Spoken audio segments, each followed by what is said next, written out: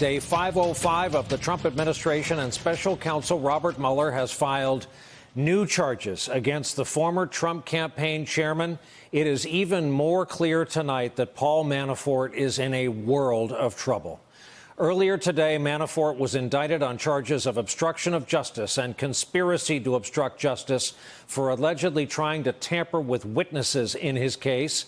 As we've reported, Mueller's team is seeking to have Manafort's bail revised or taken away entirely over these allegations.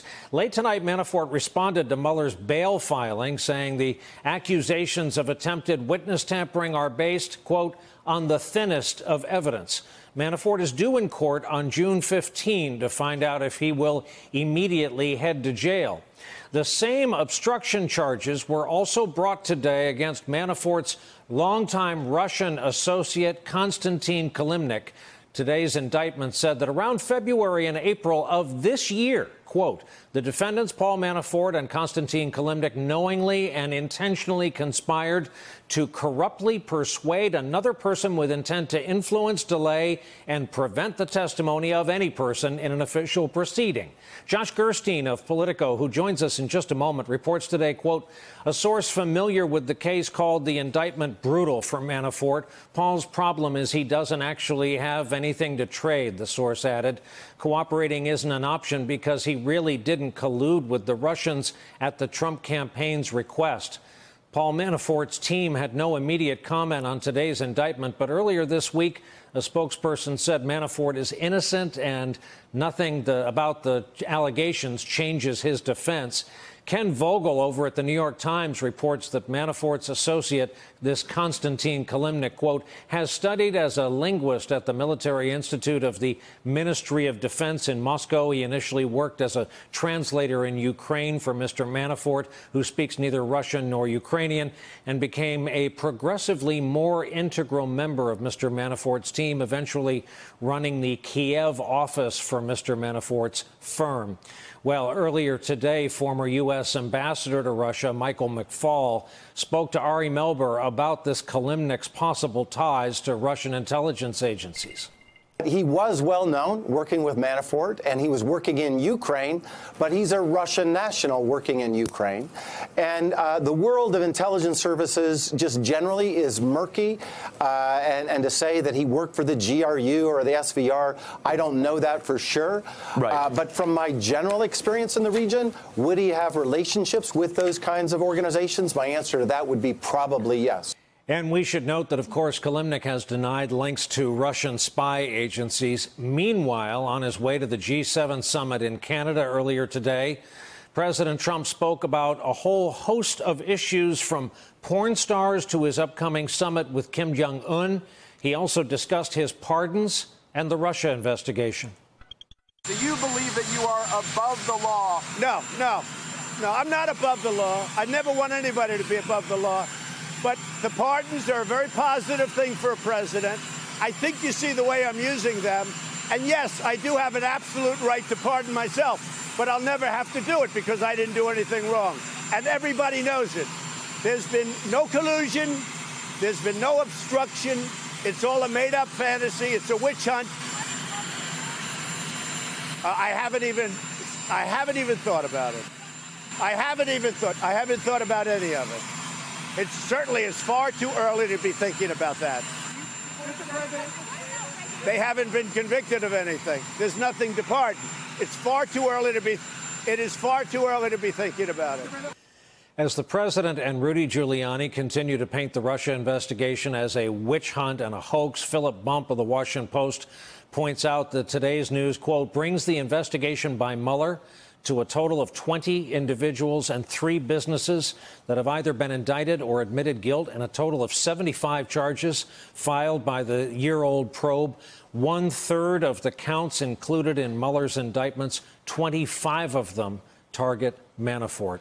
Let's bring in our leadoff panel for a Friday night. The aforementioned Josh Gerstein, senior White House reporter for Politico, Jeremy Bash, former chief of staff at both CIA and the Pentagon, and Jill Wine-Banks here in New York with us, veteran attorney and former assistant Watergate special counsel.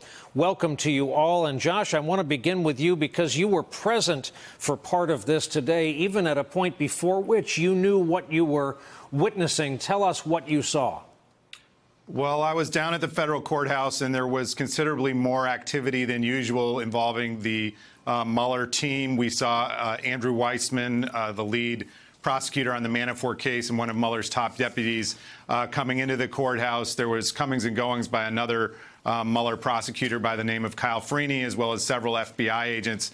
And there were signals with them going back and forth into the clerk's office that perhaps the grand jury was preparing to return an indictment. And indeed, by the early afternoon, there was a notice posted outside one of the courtrooms that just that had happened, that there had been a session where an indictment had been handed up, although it was not immediately clear who was being indicted or why.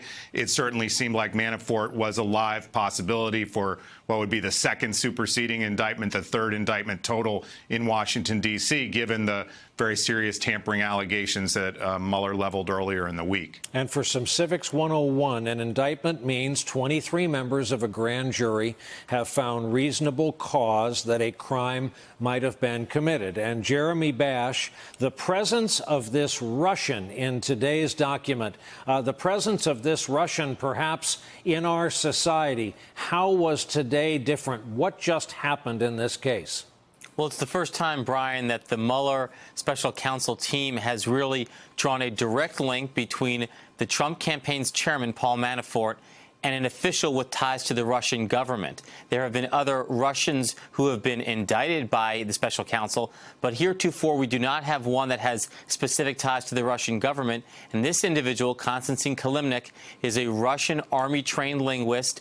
He was doing pro-Russian government propaganda in Ukraine for the Yanukovych regime. You'd have to believe it's an entire coincidence that he would be a private actor, a Russian national living in Ukraine, living in Kiev, but actually having no ties to the Russian government, yet doing their bidding. So obviously nobody believes that, and people do believe that he has a Russian government nexus. So what is it alleged, Jeremy, that he was doing in our country, especially in and around our presidential election?